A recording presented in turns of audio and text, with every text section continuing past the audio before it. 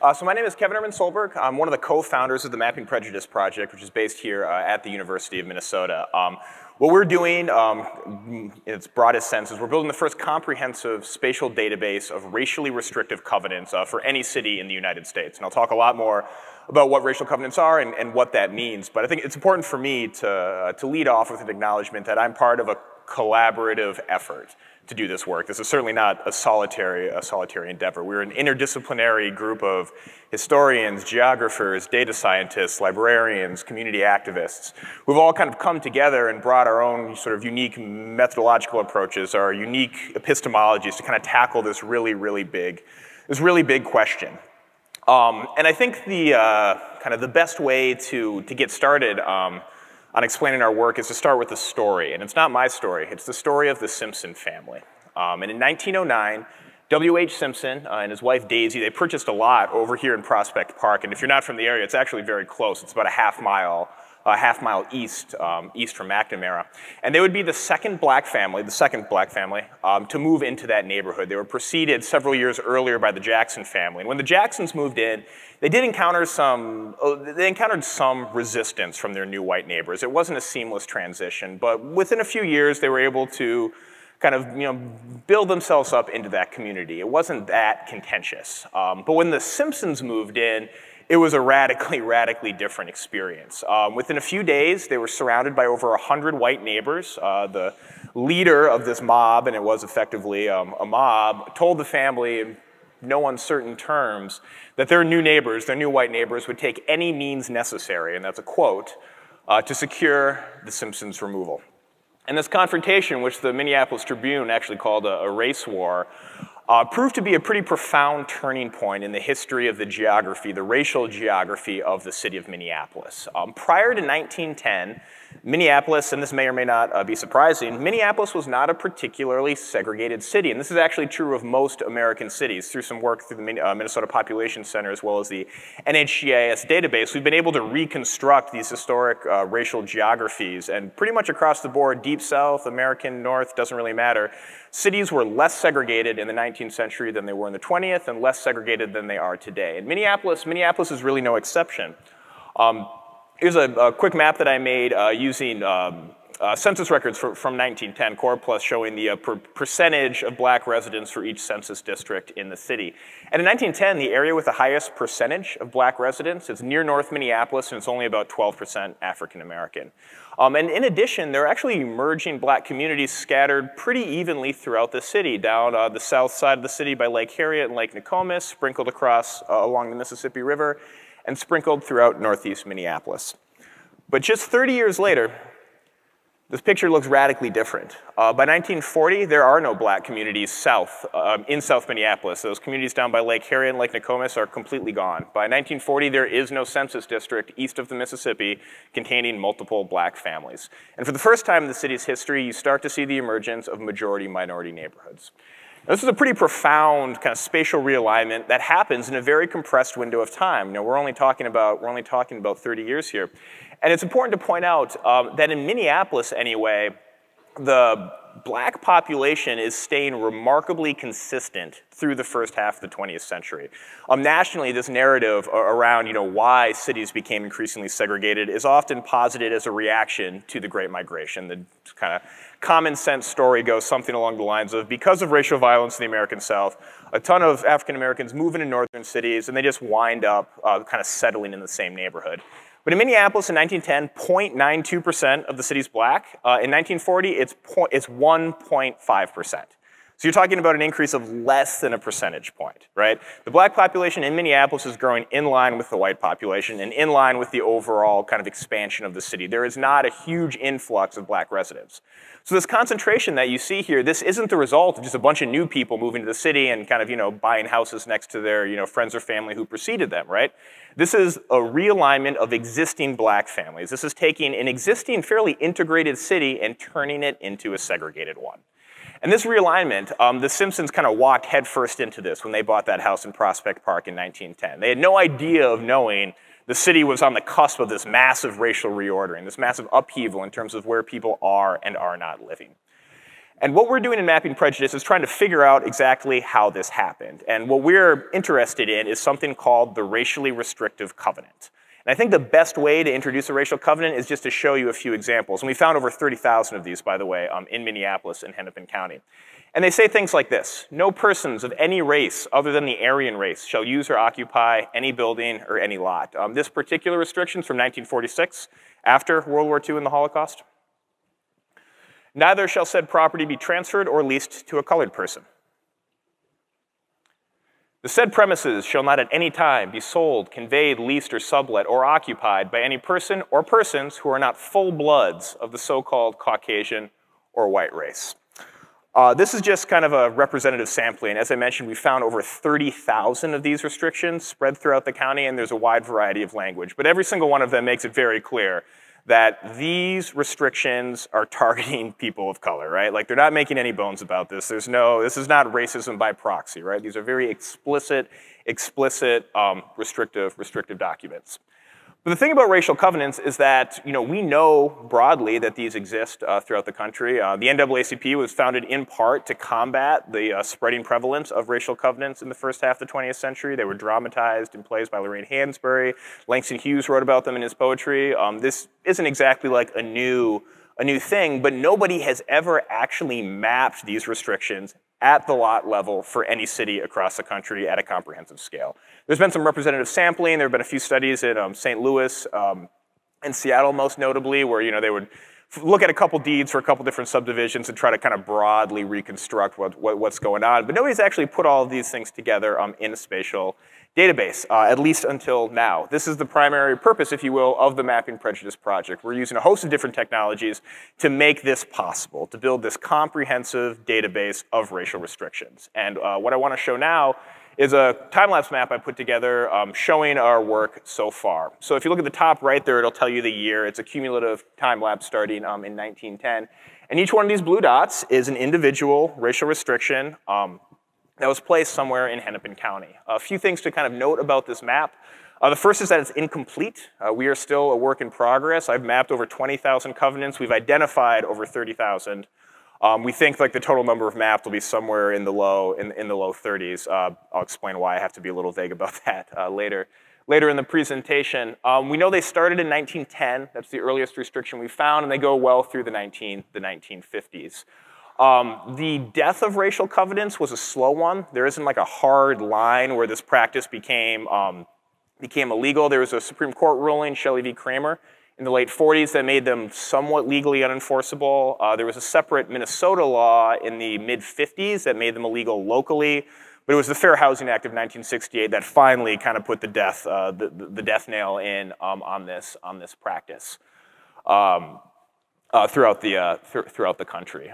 But even based on our preliminary work, it's already pretty clear, right? Like the impact that these restrictions are having. Like entire swaths of the city are just being covered by these racial restrictions. And it's interesting to point out as well that all of this is happening as the black population is under 1%. Right? This is not a reaction to any real change in who is and who is not living in the city. This is much more of a preemptive, preventative step. Okay, so, and also too, the other thing about racial covenants, I think it's important to talk about the legal mechanism behind them, so how these things are actually working. And these restrictions are going into property deeds. So the warranty deed, the title to your house. In the United States, you can put a restriction in there of really any kind, and this is called a covenant, a racial covenant, obviously, being a restriction that denotes who can and who cannot occupy that property. And the thing with adding a restriction to a warranty deed is it's one of the most powerful sort of legal contracts that's recognized in the United States, because that restriction tracks with the land and not the individual owner. So what that means in practice, if I buy a house in 1910 and I slap one of these covenants on it, right? 10 years later, I sell it to a white person. 10 years after that, they sell it to a white person. 10 years after that, they sell it to a white person. Then that person tries to sell it to somebody who isn't white. Even though I've never met that seller, I can sue them for breach of contract. They voided the terms of the covenant, and I have legal standing to forcibly reclaim the property. right? Like these are incredibly, incredibly powerful tools. Once they're in the property record, they're essentially there forever. And in fact, they're still in the record today. That's how we can find them. Well, the Supreme Court rulings and these federal laws have made them no longer legally enforceable. You can't add a new covenant. They are still in the title record. If you track your deed back, depending on how old the house is, several owners, you will find these restrictions in Minneapolis. That's how we're finding them. And this is true, again, across the country. Minneapolis is certainly not exceptional in this regard. So how are we doing this, right? Why hasn't anybody ever done this before? I think are fair questions. Plenty of people have tried. It's been interesting in the archival trail. We keep finding these mentions of somebody who in like 1950s, like, I can't wait to map all these things. And then it's just radio silence from then on out. It never got anywhere. And that has to do kind of with the scope of the issue. So to find a racial covenant, you have to read a warranty deed. For Hennepin County, the county Minneapolis is located in, that's about 3 million pages of historic property records recorded, and that's just the subset between 1900 and 1968, which is what we're looking at. Most of them historically have been on microfiche, and they just haven't been workable. I did some math. If I spent 40 hours a week just reading property deeds, full-time job, it would take me over 20 years to get through the entirety of the Minneapolis property record. And frankly, I don't think I can even read that fast. I think that's overly generous. So what we wound up doing with Mapping Prejudice was trying to figure out how we could incorporate OCR, how could we incorporate these other digital technologies to help us narrow down the scope of the question. And the first step was to get the digitized images from the county, and Hennepin County has actually been very, very accommodating with our project. They transferred the entirety of their records database to us. We had to sign an MOU with them. There's certain restrictions on what we can do with the deed images, but we are allowed to process using OCR. So the kind of rough workflow on that is, you create the OCR translation of each image. I use the Google TestRect OCR engine. From there, I can write another script that iterates through the text files looking for instances of racial language. So I have a list of about 100 words, word stems, different phrases that we have found out kind of suggest the presence of a racial covenant. The issue is that the deed quality is absolutely terrible. I put one up there for you with the covenanted section highlighted, but a lot of them are these pre-lined forms that are typed on top of, and often like the line goes straight through the text. So a wholesale kind of translation of this just isn't practicable. Fortunately, the covenant usually comes in the text block in the middle where they add kind of the unique restrictions to that property, which is fairly, unencumbered. There isn't a lot of speckle noise going on there. There aren't kind of these pre-written form lines going on there. So I can get a pretty good read on that section. Unfortunately, translating the whole document and trusting that is beyond what I'm capable of. If there's any really good machine learning people out here who got some ideas on that, come find me afterwards, because that would be awesome. But so far, we've kind of established a protocol to identify likely candidates. We haven't established a protocol where we can just automate everything. So through this process, I was able to narrow down these 3 million deed images into the about 90,000 images, which corresponds to about 30,000 deeds that likely contain racial language. But that's still, an issue, right? I got 30,000 pictures now. That's cool. But how can I turn that into actual mappable data? And for that, we turn to the online crowdsourcing platform called Zooniverse. This is a platform I developed here at the University of Minnesota in conjunction with Oxford that essentially the kind of broad theory behind it, I would say, is how can you use crowdsourcing to handle parts of a workflow that can't be fully automated? So the parts where you can kind of do some stuff with data before or after, but there needs to be human eyes and at least some part in that workflow. And how it works is, we just upload the 30,000+ deeds, and we have volunteers go through and answer a series of questions about those deeds. So I'm looking for the spatial information, which is the edition name, block number, and lot number. That functions as the legal address. If a building address denotes where a structure is located, the legal address denotes the lines of that property, and I can map that to different databases. We're asking what the language of the covenant is. Is there a covenant, yes or no? We do get false positives. For example, one of the words we're looking for is white.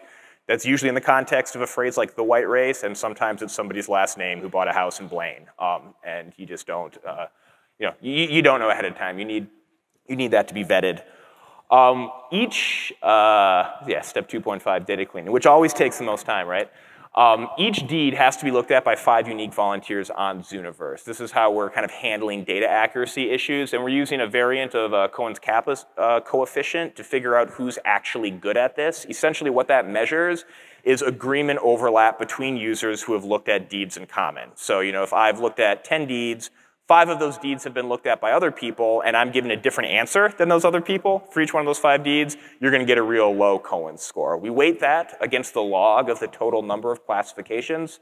We're working on the assumption that people get better at this over time, not worse, but there's also a limit to how good you're reasonably going to get, right? The difference between your first deed and your 20th deed might be significant, but once you get to deed 500, 500, and 520, like there's not going to be an appreciable, real kind of difference in quality.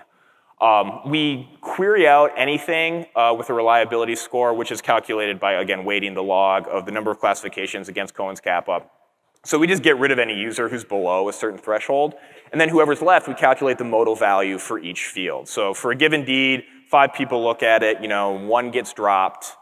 For the field, is there a covenant, yes or no? 3 of those people said yes, 1 said no, that would return yes. We would say there is a covenant for that deed. If there's a tie, we go with the value of the user who had the highest individual rank in that subset.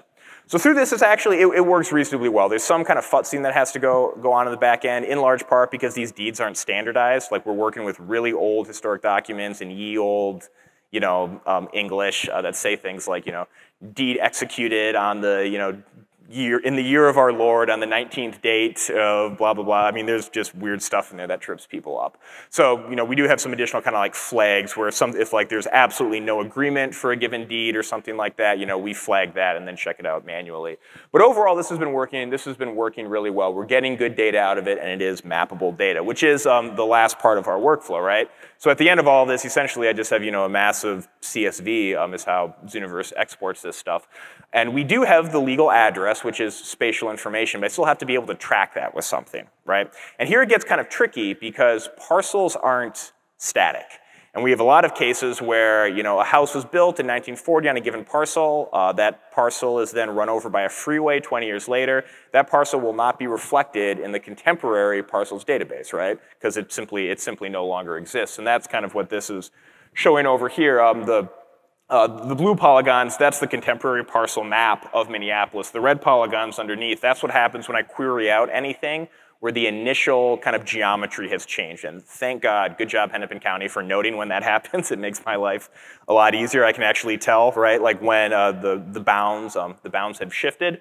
But once we get it kind of, to the red polygons, once we get the queried out set, there's still going to be cases where I just can't join that to the stuff that's coming out of Zooniverse because that lot no longer exists. And in those cases, we just have to draw them in manually using historic plat maps. So similar to the OCR methodology, right? Like I automate as much as I can, but again, when you're dealing with records from the 19 teens, there are going to be parts where you have to do some stuff. Manually. So kind of writ largely, that's the methodology. That's how we've been approaching this work. And I want to talk a little bit now about some of our preliminary findings. And again, we are still a work in progress. We have not mapped all of these things yet. Although I do have some good news. We just finished our last transcription on Zooniverse last week, and the total number was around 200,000 with 3,000 plus volunteers who contributed about 14,000 hours worth of labor. So it's been really cool kind of watching this whole thing grow, building this community around it. We learned pretty quickly that this isn't Field of Dreams. You can't just build it and they will come.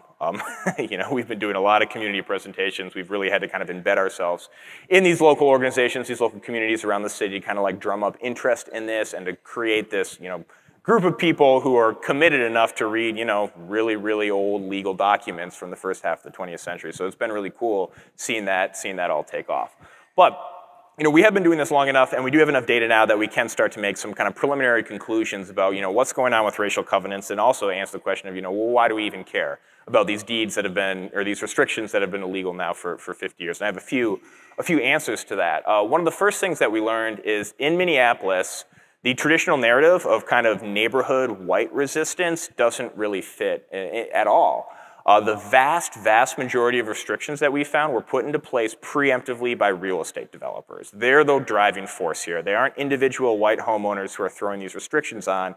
It's developers who are buying large swaths of land and racially restricting the whole thing kind of at ground zero. And they would actually brag about this. They would play on these racist white fears about property values right in the advertising materials. So for the Delphian Heights addition to Minneapolis, for example, one of the bolded sections is new, beautiful, and highly restricted residential sites. And you know what restricted means, right? This entire division is covered with these racial covenants.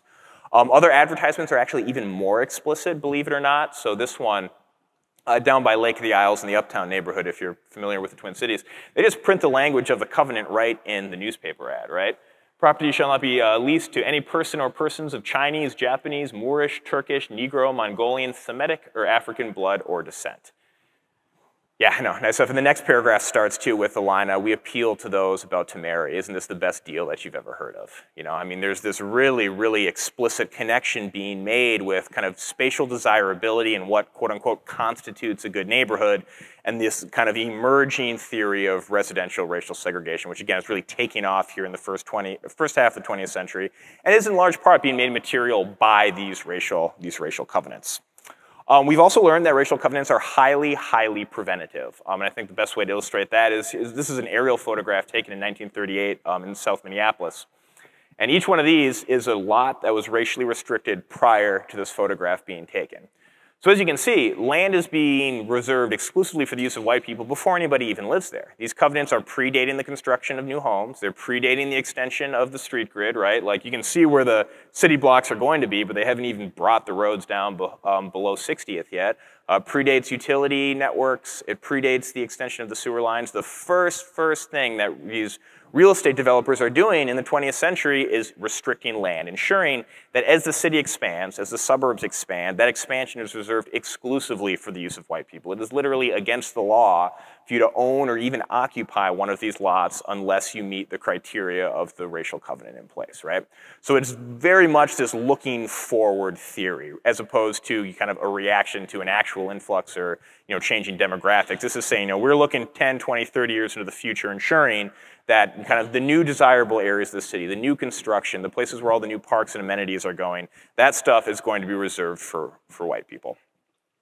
The final thing that I want to talk about, too, is the connection and the relationship that we're discovering between racial covenants and more kind of well-known, I would say, discriminatory policies, such as redlining. So this map here on the left, that is the Holk redlining map of Minneapolis, commissioned in the 1930s.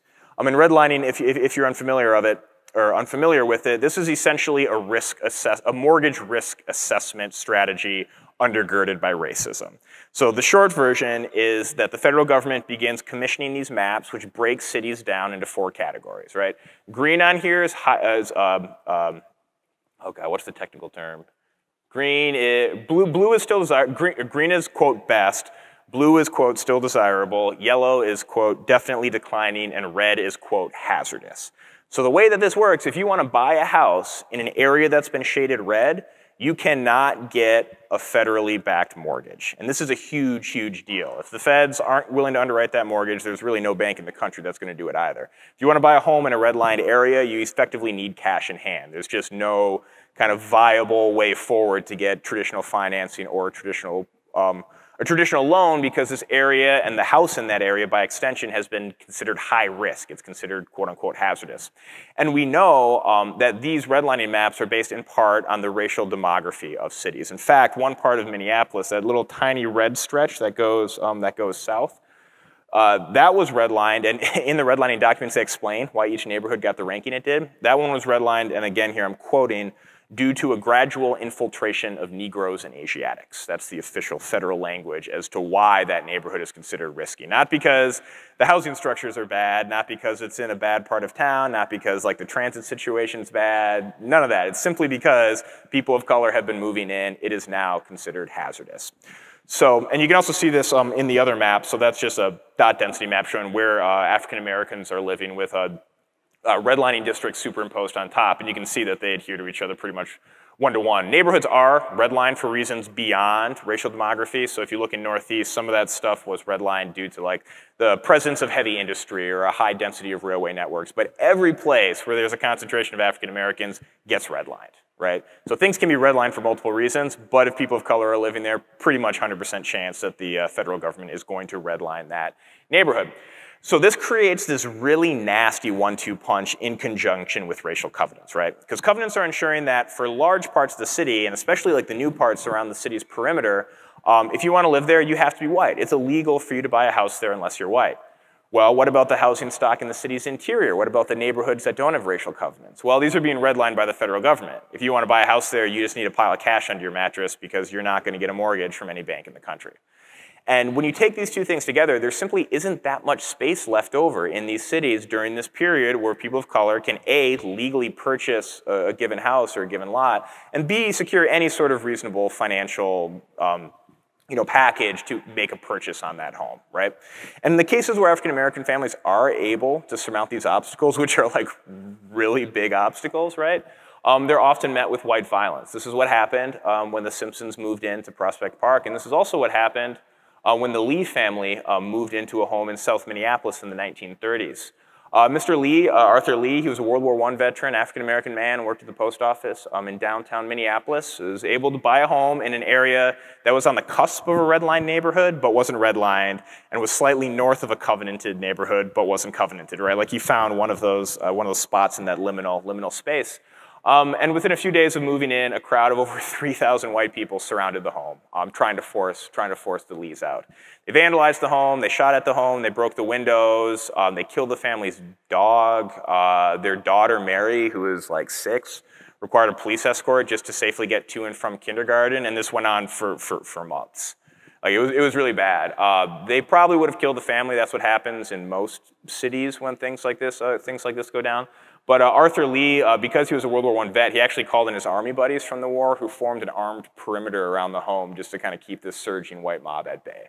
So yeah, it was very, very, very bad. And this is often the experience that African Americans went through when they were able to surmount these like larger structural obstacles, right? There's always the specter of white violence undergirding everything else that's willing to step in when these more kind of like deliberate or legalistic mechanisms seem to fail. In Chicago, for example, there are dozens of cases of similar conflicts when African Americans move into white neighborhoods, and those often do end in lynchings. Again, Minneapolis is a little atypical there in that these didn't end in death here, but obviously the threat of violence and the threat of death was very, very prevalent. And we also know that through decades and decades of kind of the intertwining relationships between racial covenants, between redlining, between white violence, this is what made that initial map that I showed at the beginning possible, right? Like it's not easy to get that many people to, move all into one neighborhood or into certain pockets of the city. I mean, that takes a lot of work. You need things in place to cause that displacement to happen. But once those concentrations existed, and once that became common really in Minneapolis and across the country, this opened the door for a whole suite of new mechanisms enforcing racial inequality. One of the best known, I think, is how freeways were used and selectively deployed to connect those affluent suburbs, which are covered in racial covenants, to facilitate the flow of white people from the suburbs to their jobs in the city, while routing all of that through African American neighborhoods. So this map here shows a demographic concentration of African Americans in mid-20th century with freeway projects superimposed on top. And you can see, similar to the redlining and racial demographic map, right? Like there's a very clear correlation here. Where freeways, and we also know this from the planning documents, that freeways are intentionally being run through African-American communities. The near north neighborhood of Minneapolis, which hosts the highest black population at this time, is wiped out by the expansion of Olson Memorial and the 94 Cloverleaf. Same thing happens east end of downtown on the Hiawatha corridor, where the new Viking Stadium is now, and then also along 35W in South Minneapolis. But this map isn't possible, right? Like you can't use freeways as these tools of displacement unless you have existing concentrations of population, right? Like you can't run a freeway intentionally through a predominantly black community unless you've already done that initial groundwork to create a homogeneous African-American community. And we know, based on our historical work, that cities have not always been like that, Minneapolis being no exception. This was a very integrated city in the first half of the 20th century. Or not first half, but at the turn of the 19th, early 20th century. Right? Like those concentrations were enacted through these other policies, things like racial covenants, things like FHA lending policies, things like Holk redlining, which allowed these other subsequent mechanisms to take root and to have the legal force necessary to enact these displacements. And okay, so that's kind of talking about some of the historical stuff, but I also think it's important to draw this line even further into kind of the contemporary racial geography, if you will, of Minneapolis today, right? So Minneapolis has a very liberal, progressive reputation. I would say the Atlantic refuses to stop writing articles about how great it is here, which is somebody who's from Minneapolis and always like, but we regularly rank at the top of lists that are looking at things like overall educational quality, overall affordability. We have one of the best park systems in the country. We're known for having a fairly liberal politics, being tolerant of sexual diversity. Next to New York, we have the highest density of theaters. I mean, there's this real kind of booster narrative around Minneapolis, sort of talking it up, extolling its virtues. But that narrative completely falls apart once you break it down on a racial axis. So I'm going to throw a couple numbers out here. The racial homeownership gap in Minneapolis is 50%. So of the 100 largest metro areas in the country, that's the worst. We're worse than Detroit, we're worse than Chicago, we're worse than St. Louis, Montgomery, you name it. We have the largest gap. So this is measuring the percentage of black residents who own a home and the percentage of white residents who own a home, right? So about 25% of black families in Minneapolis own the home that they occupy, while over 70% of white families in Minneapolis own the home that they occupy. And this is massive, right? Like this is literally the worst in the country. If you want to look at education, a very similar story, the Educational Equality Index, which measures differentiated outcomes between white and black students. We're 97th out of 100. So I guess there's 3 cities that are worse than us, but right, it's not good. The kind of overall quality of life in Minneapolis and these sort of overall metrics, when you look at the city through that lens, it's not bad, but once you break it down on racial lines, again, it's one of the worst in the country, and that's no accident. That this 50% gap didn't just kind of manifest itself unilaterally, right? Like that's the result of decades and decades and decades of policies like racial covenants, like redlining, which enact these differentiated outcomes through who can and cannot accumulate wealth through home ownership, right? We also know that covenants track very closely with where people live today. The city average, as of the 2010 census, 53% white. Covenanted homes are 80% white, right? So they're 30% whiter than the city average. Again, even though these things have been illegal for over 50 years now, they are still informing where people do and do not live in the city. The particular restriction might be illegal now, but the city hasn't reintegrated as a result. Like people just have kind of stayed in those pockets once those patterns have emerged. We also know that covenanted homes, they're overperforming the city median by 14%. And I'm actually working with some econ students who are doing the fuzzy regression discontinuity. And that 14% number is the causal relationship between racial covenants and contemporary home value, right? Like that's not just we put 2 things on top of each other and figured out what the difference is. Like through this, and the article's currently under review, but through their kind of methodology, they were able to eliminate everything else, right? And they found that covenants had an explanatory power of about 14% of a home's value. So that equates to about 36 grand in Minneapolis today. The city median's 260. Redline homes, on the other hand, complete opposite, right? Redline homes are underperforming city median by about $65,000, which is 25%. So if your grandparents were able to buy a covenanted home in 1950, you're doing really good, right? Like, not only has the value of that home appreciated, it's appreciated at a rate far greater than what the city's doing on a whole. If, on the other hand, you were an African-American family who bought a home in a neighborhood that was subsequently redlined, significantly underperforming market value. I mean, the difference between the two is almost 100 grand, right? I mean, that's a huge number, and it informs how wealth is transferred intergenerationally, right?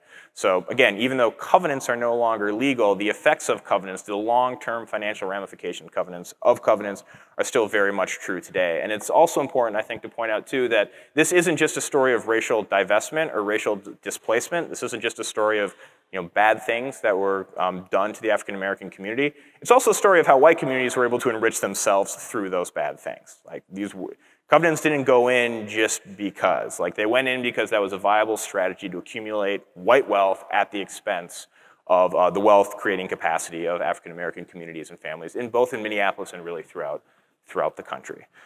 So I think all of this begs the question of, as one of our volunteers asked us, so what do we do next, right? Like this is not the prettiest picture, right? And what we're doing with Mapping Prejudice is, we're not a policy tank. I don't think any of us are particularly well suited to say what the specific remedies of something like this, or how do you tackle, the legacy of historical injustice that goes back this far and at this scale. But I do think kind of ground zero is we have to blow up this idea that racial segregation was a Southern thing and didn't happen in Minneapolis, that it didn't happen in the urban North. And it's true, we didn't have segregated buses or segregated drinking fountains, but we did have a segregated housing policy that has had a huge, huge long-term material impact on the well-being of families that is still incredibly, incredibly pronounced today. And frankly, has been far more damaging long-term than where you could and could not sit in a bus 60 years ago. Like covenants are the thing that's really informing like material wealth disadvantages in these communities of color. And I think from once we can kind of hopefully acknowledge that, that will then kind of create or set the stage for the mobilization of political will to actually do something about it. But step one has to be really confronting what these policies are, what they did, and the shared responsibility that I believe we collectively have to do something about it.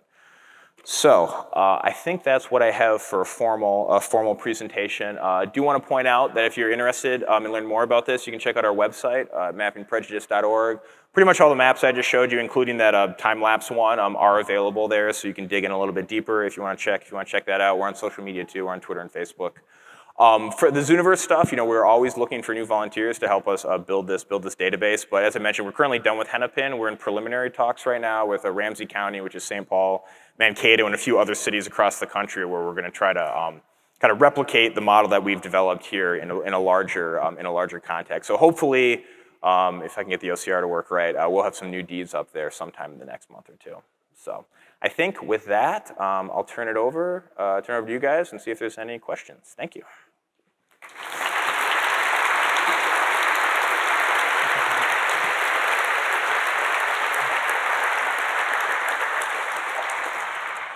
Yeah, we'll start with you. And I think someone's got a mic to run around. Is that? Right here.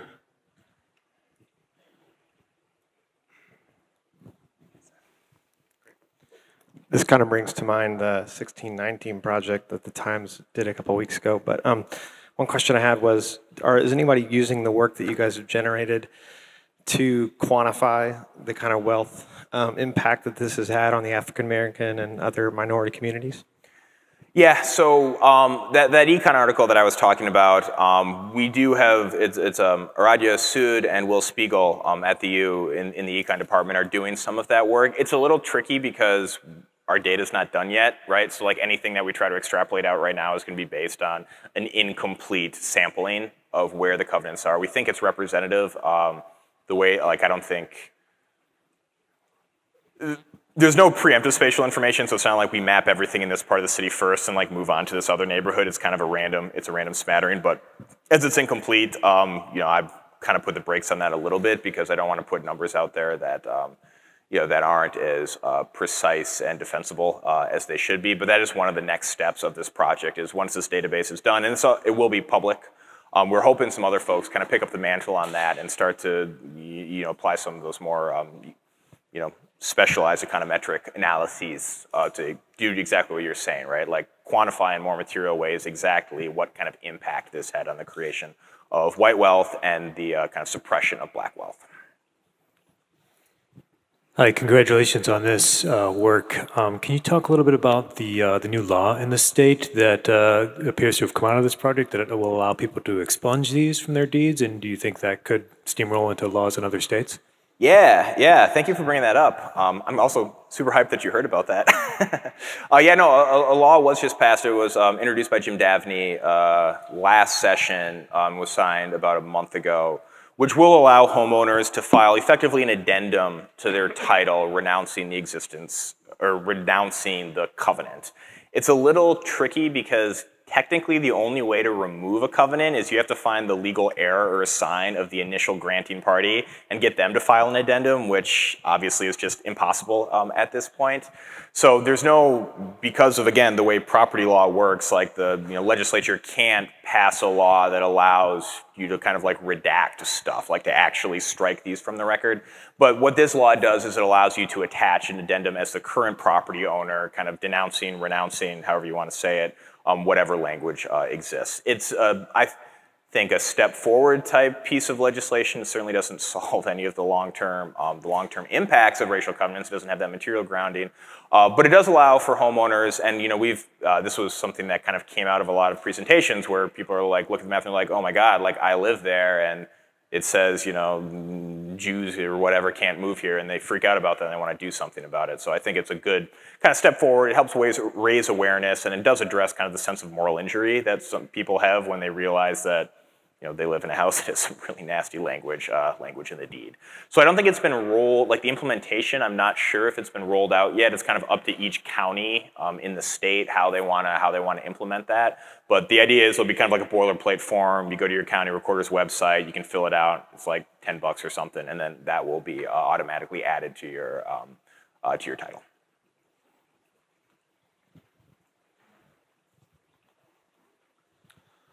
What was the role of cartographers and map makers in this, both at the time and going forward up to now?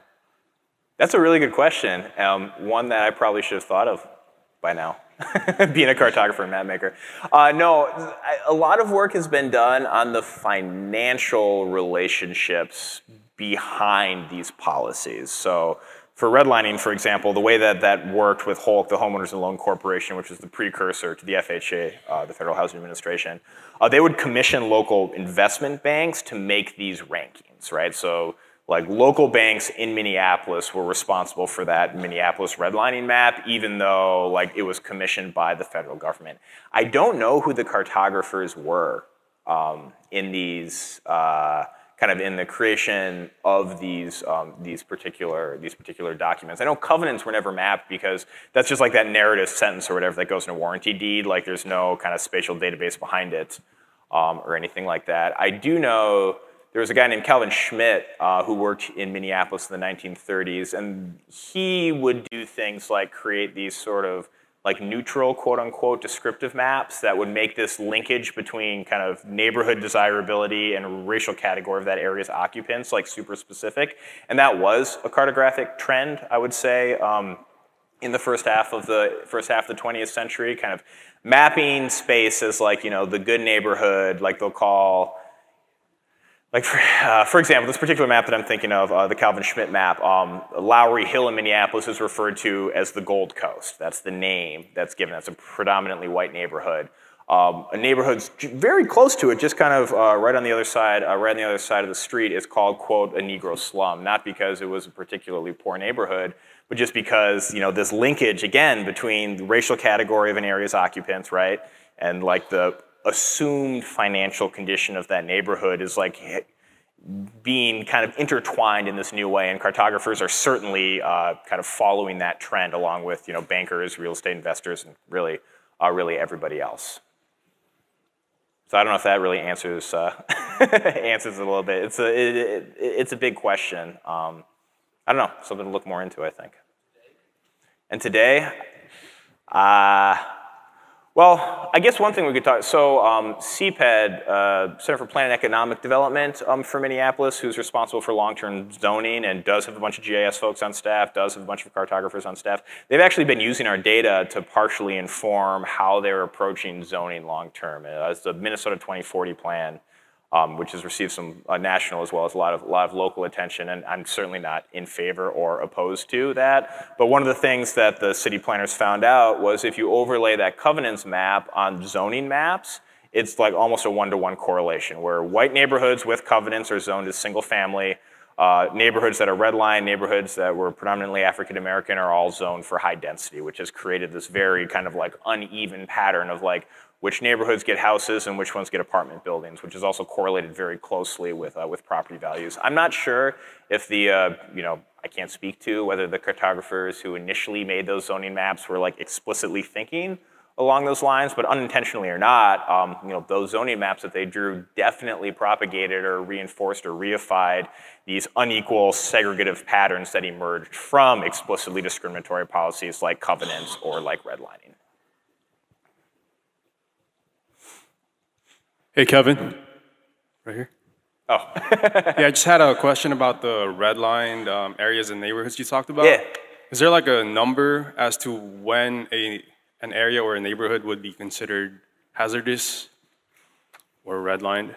It's super subjective. Like there wasn't an explicit kind of quantifiable metric where it's like, okay, we have this statistic, and if you're under a threshold, you get this ranking. If you're over another threshold, you get this ranking. It was left to the discretion of the bankers and kind of property assessors who actually built the map.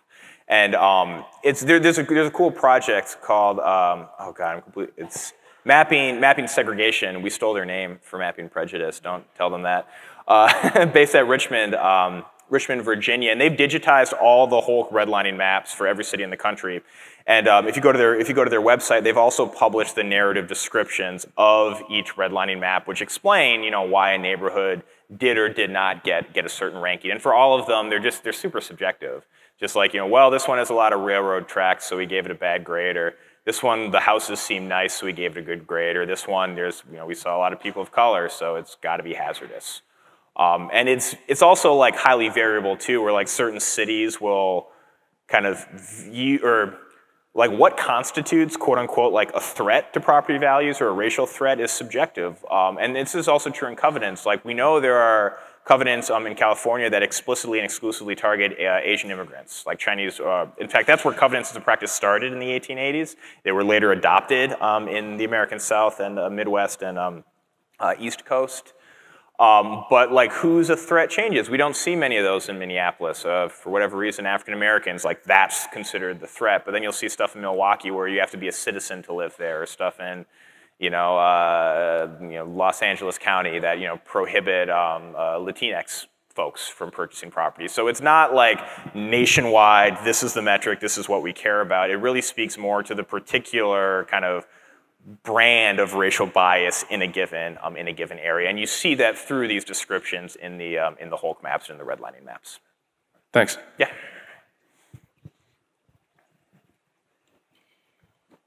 Hi. So since you've been data mining and reading all of these deeds, I'm curious if you can speak about covenants more broadly. Are there good or wholesome uses for that legal tool, or other surprises people might be finding in their property deeds? Yeah, no, we found some really weird stuff. My favorite covenants are the ones that prohibit the use of a property for, what is it, like morally decadent endeavors or something like that? Like you can't sell, there's ones that say you can't sell liquor there. No, indecent purposes, that's it. You're covenanted against using a property for indecent purposes. You know what that means? I don't know, talk to a lawyer from the 1930s, I guess. So there's covenants before kind of racial covenants really took off. Like the earliest restrictions that we found in Minneapolis, so stuff before 1910, they're building covenants. So they say things like you can't put a tar paper shack up here. There's financial covenants, so they say things like the house that you build has to be assessed at above a certain metric. So a lot of like Kenwood, for example, which was all built up before racial covenants, but does have a lot of building covenants which determine what kind of home that you could buy. So there's some kind of neighborhood restriction by proxy things that you can do. If you just make the buy-in price high enough, like that will create a de facto segregated neighborhood just because of all the other things that kind of combine to produce like racial wealth gaps, right? There's some that say like you can't have chickens in the backyard. It's really all over the place. Some of them seem fairly neutral, like the house has to be X feet back from the curb, like setback laws.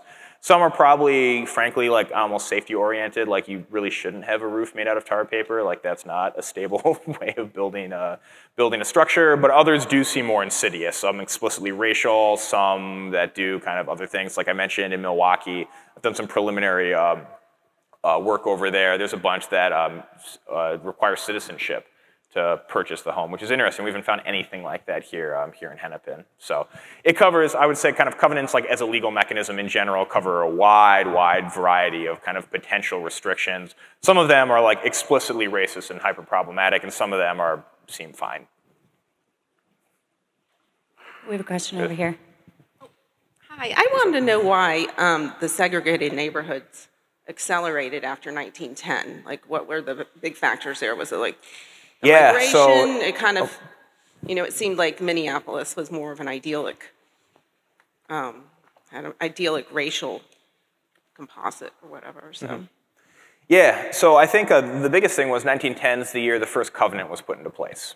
And covenants, as you know, I mentioned, like proved to be these really powerful tools, kind of enforcing how people can and where people can and cannot live. The National Association of Real Estate Boards, which was founded in the 19-teens, they adopted into their code of ethics a clause that, see if I can remember the quote exactly right.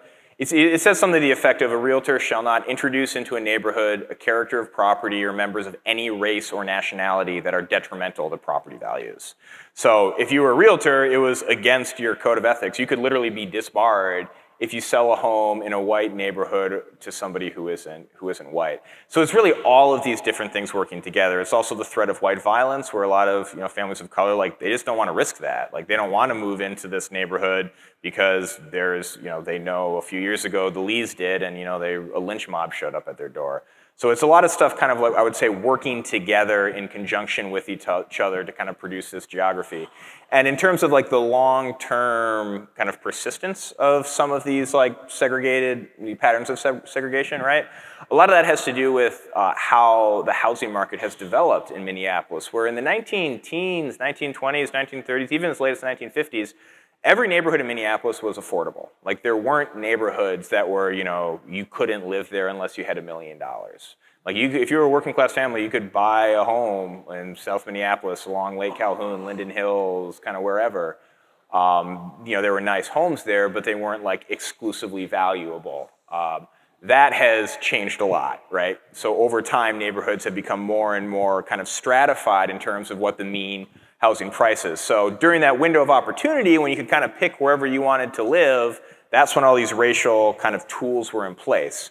Once those restrictions were removed, that's when you see the financial stratification. We're now like, yeah, anyone can technically live anywhere in the city, but like, unless you're super wealthy, you're not going to be able to buy a house in Uptown, right? You're not going to be able to buy one of those homes in Linden Hills.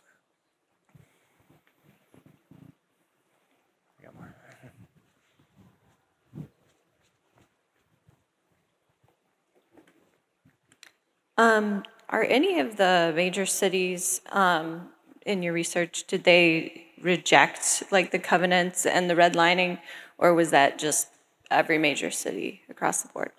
I haven't seen any example of that. I mean, there's certainly resistance to these things from black communities, right? Again, the NAACP was explicitly founded to do two things: desegregate schools and get rid of racial covenants. I mean, those were considered the two biggest threats by the founding members to, the expansion of wealth in African American communities. I haven't seen anything from like a municipal kind of established, city perspective that made this stuff hard. At least not initially. Again, like Minnesota, for example, we're, I guess, a little bit ahead of the curve in that a state law was passed making these illegal before a federal law was passed. But this still ran for the half of a century before anybody did anything about it. The risk assessment stuff, like the redlining maps, I don't recall seeing any resistance from like any city or any governmental institution against that, kind of like broadly as a practice. There might be some resistance like, well, that neighborhood should be green instead of blue or something like that, but nobody was really questioning the underlying assumptions that like white neighborhoods are quote unquote better and neighborhoods should be racially segregated. That seems to be pretty much like the standard best practices, if you will. Yeah. I'm thinking back to that same map showing the increase in segregation from 1910 to 1940. Yeah, we can go there. And I think that's by census block, you were saying? Oh, which one? Yes, that one right there. Or what are the boundaries there? What are the boundaries for this? Right. Yeah, so these are actually something called the enumeration district, which was an internal spatial unit the census used to compile information but never published at. So the census, it's weird. So the first time blocks are used in Minneapolis, like where data is published at an aggregated block level for the city, is 1950. So anything before 1950, you either use the city ward, which is the finest grained unit that you can get, which is crap. There's like 9 wards in the city. It doesn't tell you anything. Or you can use the pop center data, which is like the raw returns, the individual returns, because that's all public. Anything before 1950 is public. And in there's a field for the enumeration district. And this was essentially like, okay, you know, Joe, the census guy, you're responsible for ED number 200. You got to interview everybody in that, you know, like 2-block radius. And there are narrative descriptions of what the enumeration district boundaries are. Yeah. So my question is... it's weird. It doesn't map exactly to like Well, so my question is, yeah. I see that it's changed, right? Sure. Some areas or boundaries have been subdivided. And so I'm wondering if there's an effect of maybe the data not being normalized that's showing this. And then I had another thought that whoever is subdividing these districts, it's making me think of like gerrymandering voting districts, that maybe the cause and the effect could be flipped and they're just grouping minorities in one of these new boundaries rather than that just showing a spike in segregation. Yeah, so a couple things. You can't really see it on here, but I actually have the raw numbers of the black population superimposed on top, precisely because, like, yeah, you know, if you take one square and you split it into 4, right, like that doesn't necessarily mean people move. It could just mean, like, you know, you have smaller enumeration units now, which are showing different things. But in, like, down by Lake Harriet, you know, 12 just becomes 0. So, like, if you add up all the new enumeration districts that collectively would have combined to create the older, larger enumeration districts from 1910, 0 is still 0. It doesn't so matter are how those you percentages of segregation? Or yeah, so the choropleth is percentage of segregation. The numbers on top is the total black population per ED. So you kind of have to look, and again, it's like hard to see on this particular map. But, you know, in conjunction together, it gives you a pretty good picture, I would say. We know they're essentially kind of redrawing ED numbers every year to approximate about 1,000 people, because that's what one census taker would be responsible for.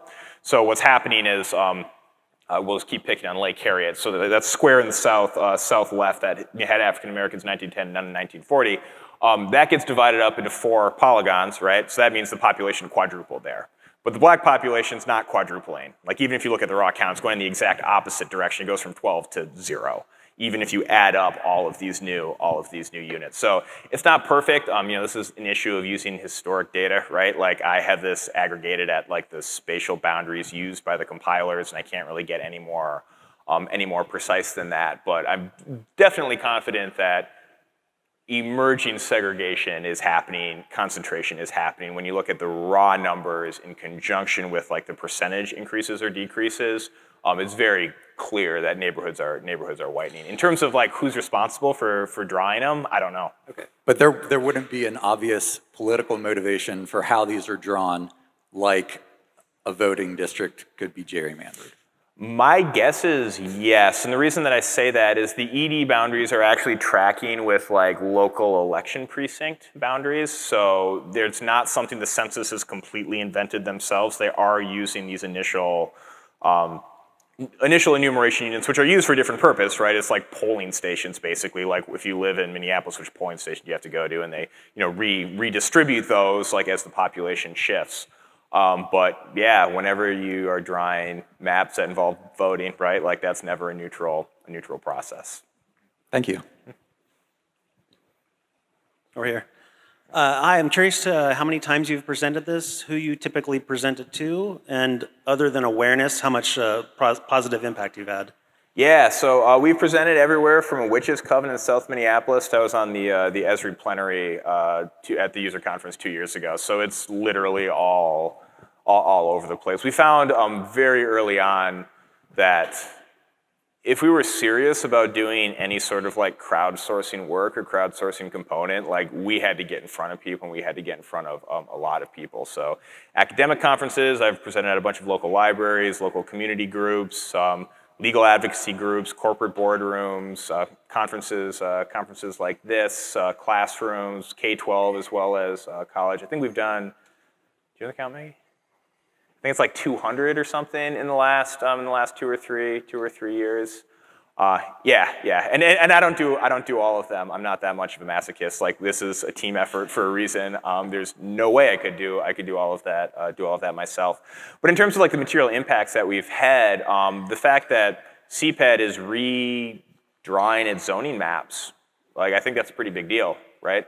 The state legislation, I think it's it's certainly a meaningful step forward. You know, we're not, again, like we have to draw a line at some point about like, you know, where are we most effective? And for advocating for specific policy changes, I just don't think that's, for a couple reasons. A, because I'm not a policy wonk, and B, I think that in terms of like restorative justice, that conversation should be dominated by the folks who've been living with the legacies of these discriminatory policies for the last 100 years. Like they have a way better idea about what the next steps should be than me as like a white researcher at the U does. Yeah, so I don't know. Did that answer all of your question, more or less? Okay, thank you. I think we have time for 1 or 2 more.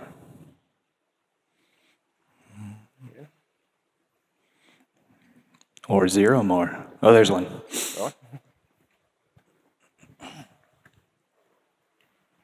You were saying what other either counties or other cities that you were working with? What were they? Yeah.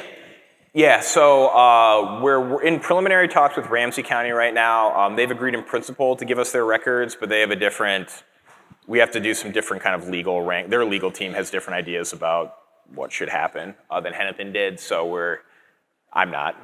The University of Minnesota lawyers are having talks with them.